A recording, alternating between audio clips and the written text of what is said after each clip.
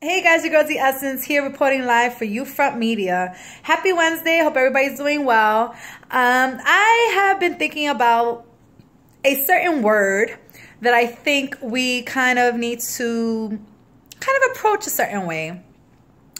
You know, they always say never settle, but guess what? We always settle. A lot of us don't settle, but in reality, a lot of us are settling in our relationships, in our work environment, in any situation that you really don't care to be in, but you're kind of settling because of a particular reason or plain out just a fear. I personally have settled, as we all have. And when you settle, you're content for a bit. You go on your merry way. You know, things take place. You're happy. Then at one point you're content. But then you start thinking as you get older, I'm not really content. I'm really not fulfilled. And when you're not fulfilled, that's when you know that you have settled.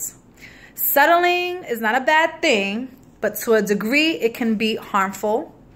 You can stay stuck, which builds anxiety, depression, doubts. It's not any way to live your life settling. You do not want to be in a relationship or a marriage settling. That does not work. It does not fly. It gets dry real quick and you need to move on.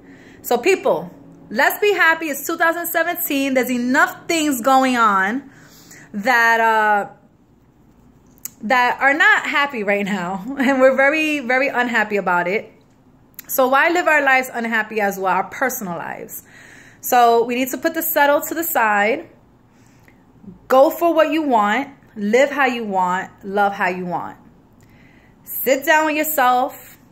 Plot and plan. Write everything you're happy with, everything you're not, and start your work from there.